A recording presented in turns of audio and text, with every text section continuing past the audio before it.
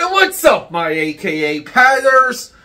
Today we're talking about another comic book investment influencer. The once and only future king of it all. His name is Swagglehaus. And if you guys aren't familiar with him, I'm going to give you a little bit of an introduction, but bring the light. And if you watch his channel, if you're one of his minions, I'm hoping you guys stay tuned.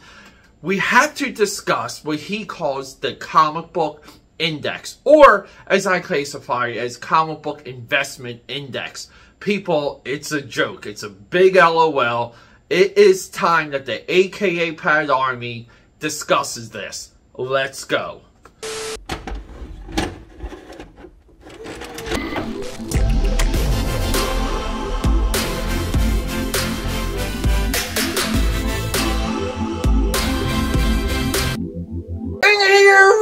AKA Patty Waddies, TGIF, and happy Valentine's Day. I'm going to be saying this to you a couple times. And happy Super Bowl Eve. Tonight is Valentine's Day in this household. Can't wait to go out. We're going to be out to dinner in a little bit. One of Philly's best restaurants. Welcome back to the channel, my AKA Padders. Peter A. DeLuca here, AKA Pad69, as I am on some social media networks, but known throughout Philadelphia, PA, Europe, and the vast multiverse as your eclectic one. People, here we go. So Swagglehaus, and guys, I used to watch him. I used to watch his channel. I used to care about what he had to say until I realized that he's just peddling nonsense. And so many of these comic book investment influencers like Gem Mint and Comic Tom 101, they're not promoting the idea that comic books need to be great on a weekly basis to rebuild the comic book market. Great books, great sales, thriving retailers. Now, what does Swagglehaus have to do about all of this? What does he have to say about all of this? Look, he pushes this idea. Slabs. You have to go out there and get yourself a slab in the grade of something. And hey, here's a rumor. Tell me if you heard this before. Here's a rumor of a third character from the left that could be appearing in the Marvel Cinematic Universe movie or TV show. Are you ready? Are you ready to shell out all your hard-earned money on Zero? Because that's what he pitches, and that's what all of his contemporaries pitch. Swagglehaus is unique because amongst this fog and mirrors, he has this thing. And I heard him repeat it a lot. And he goes on to shows, and sometimes when he's live streaming with other individuals, it's introduced as such. This is the guy that created and monitors and curates the comic book index, or as I like to call it, the comic book investment index. Now, what is exactly is an index? Okay, so an index, right here, guys. Let's just go right here, okay? I'm going to look it up, and I'm going to put it up there on the screen for you. A financial index is a group of securities, derivatives, and other financial instruments that measure the performance of a specific market, asset class, market sector, or investment strategy. Okay, well, maybe he means more or less about an index fund. What's an index fund? Index funds are investment funds that follow benchmark index such as S&P 500, we heard about that before, or the NASDAQ 100 when you put your money in the index fund.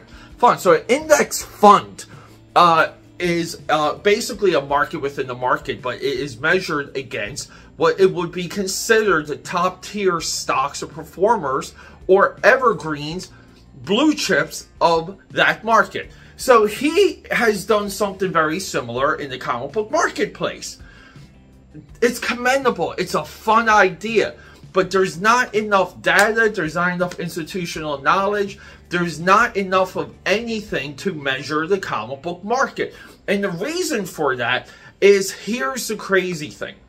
And it kind of goes to Hulk 180, the true and the once stated first appearance of Wolverine versus Hulk 181. See, 180 is the true first appearance of Wolverine. 181 is the one that everyone goes for. Something very similar is with the Michael Jordan Jumpman rookie card versus a card that came out the previous year by Fleer. So where does the comic book market go when it determines its rates, its fever, what it adopts? People, it's always been chaotic. It has never made much sense. There's not a lot of correlation to what exactly is the first appearance of Cable. Is it New Mutants 87, or is it what, like Uncanny X-Men? I forget the issue where Nathan Summers is born. The birth of the character to become Cable is technically, we have to say, is the first appearance of Cable. But unlike the baseball card market or the sports card market, there's nothing but data to support not just the sales, but the athletes and how they connect to history and how they connect to an audience. A lot of it is chartable. And you might want to say, well, people like Pete, you know, like the Marvel Cinematic Universe made Iron Man 55 spike up. It made it go through the roof because of you know, that Thanos guy he sprinkled throughout the Marvel Cinematic Universe. And yes and no, because comparatively speaking, some of Thanos' surrounding characters would also spike.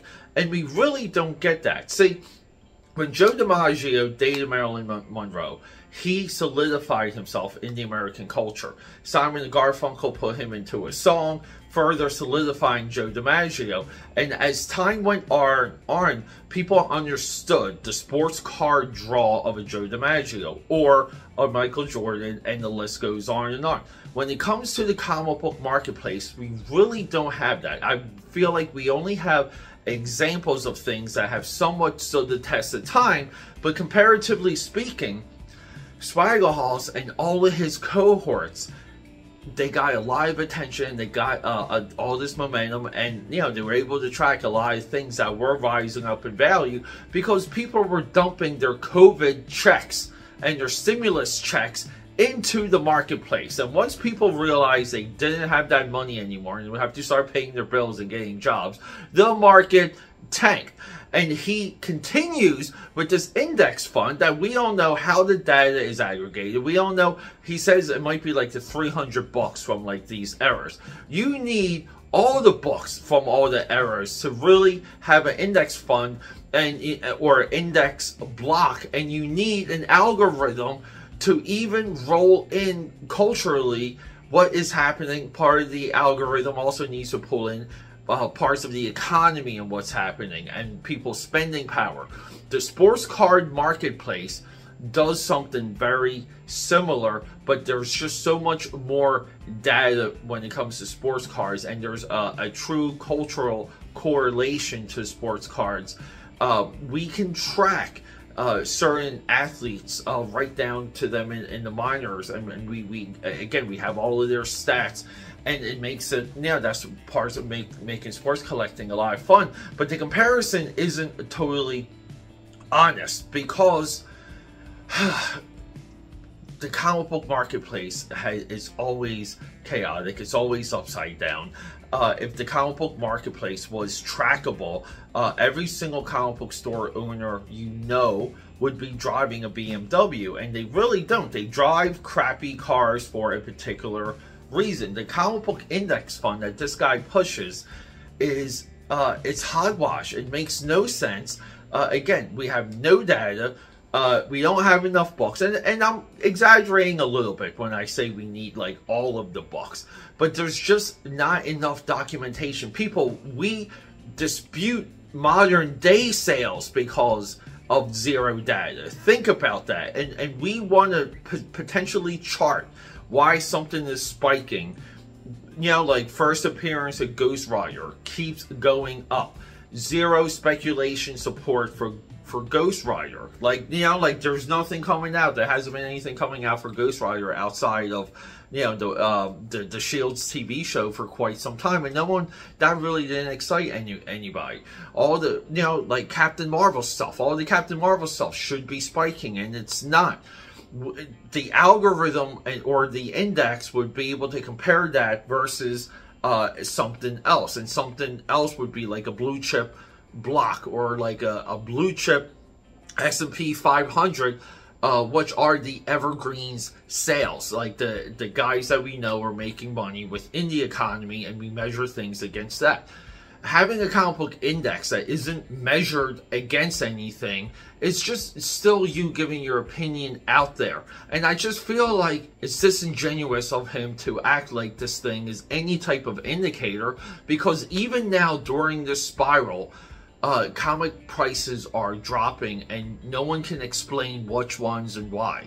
It makes no sense. You know, like technically, shouldn't the Authority #1 be a few $100s? Shouldn't the Boys #1 be a few $100s? And I'm talking raw prices here. I'm not talking anything graded. But they're not. They're still affordable, and it makes no effing sense. Technically, too, you even want to argue that Spawn #1 should be easily like $100, $135 book.